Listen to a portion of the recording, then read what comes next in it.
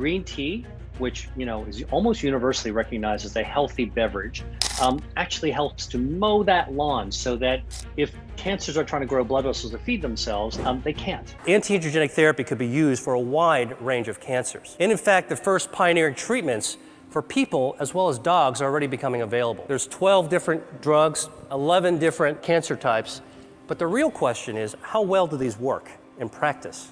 So here is actually the patient survival data from 8 different types of cancer, and the bars represent survival time taken from the era in which there was only chemotherapy or surgery or radiation available. But starting in 2004, when anti-angiogenic therapies first became available, you can see that there has been a 70 to 100% improvement in survival for people with kidney cancer, multiple myeloma, colorectal cancer, and gastrointestinal stromal tumors. That's impressive. But for other tumors and cancer types, the improvements have only been modest. So I started asking myself, why haven't we been able to do better? And the answer to me is obvious.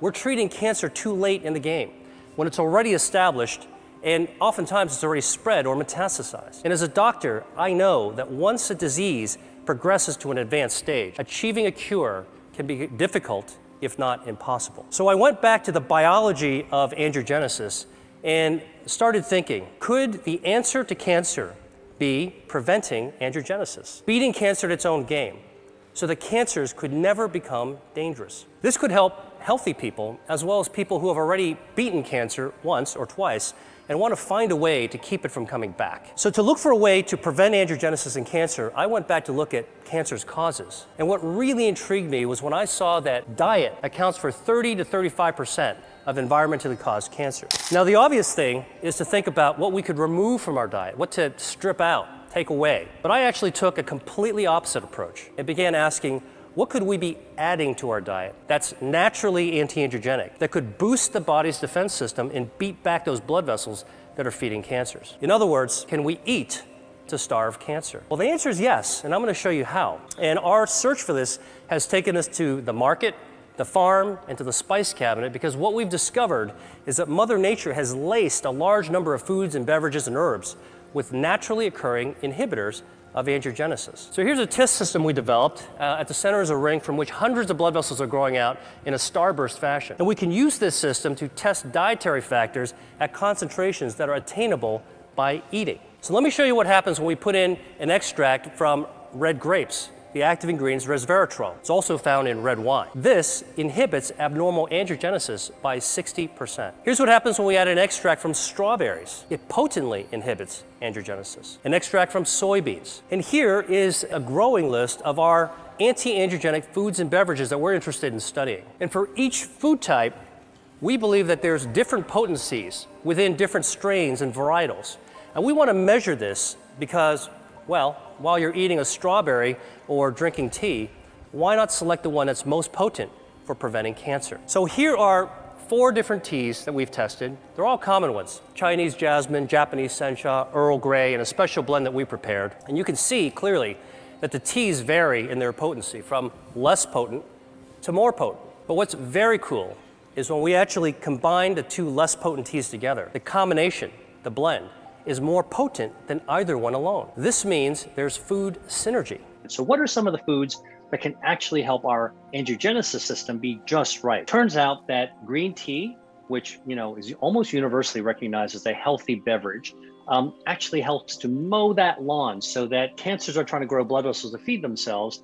They can't, not as well, which is why green tea has been shown in so many human studies to be associated with a lower risk of developing not just one cancer like breast cancer or colon cancer, but almost every cancer that's been studied so far.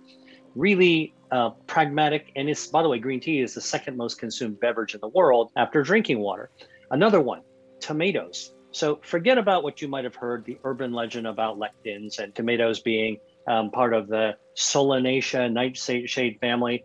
Like all those things I hear through the filter of a scientist. So yeah, the leaves of the tomato suggest it's part of Solanaceae, which nightshade also belongs to. But nightshade is not the mother organizational principle. It's just one of those many, many plants. And tomatoes do have lectins. And it is true that there are hundreds of lectins out there, and some lectins are actually poisonous.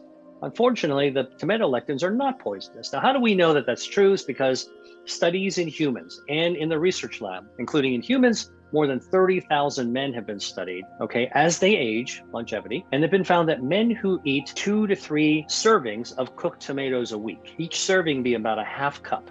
This is the dose of a food, half cup of 2 to 3 times of cooked tomatoes. So a half cup of tomato sauce on a whole wheat pasta is not very much sauce.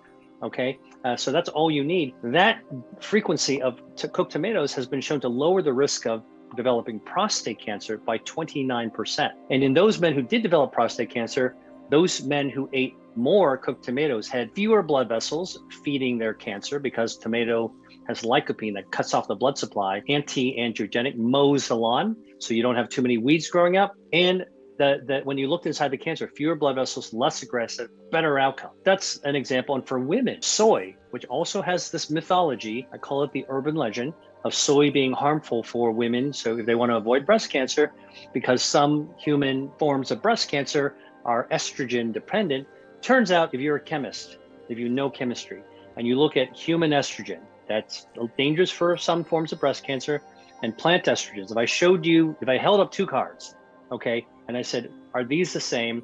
The plant estrogen looks nothing like the human estrogen. And in fact, scientifically, it blocks the human estrogen. So soy phytoestrogens are like Mother Nature's tamoxifen, which doctors give to their patients every day. Now, so that's science, and that sounds theoretical. So let's talk about the human evidence. A study of 5,000 women who are at the highest risk. These are women who already have breast cancer, okay? They were studied to look at their soy consumption and their risk, right? So this is the highest risk people. And what the study found, it's called the Shanghai Women's Breast Cancer Study, those women who ate more soy, had lower mortality, not higher. And those women whose breast cancer had been successfully treated, the more soy they ate, the less chance that their cancer came back to dog them.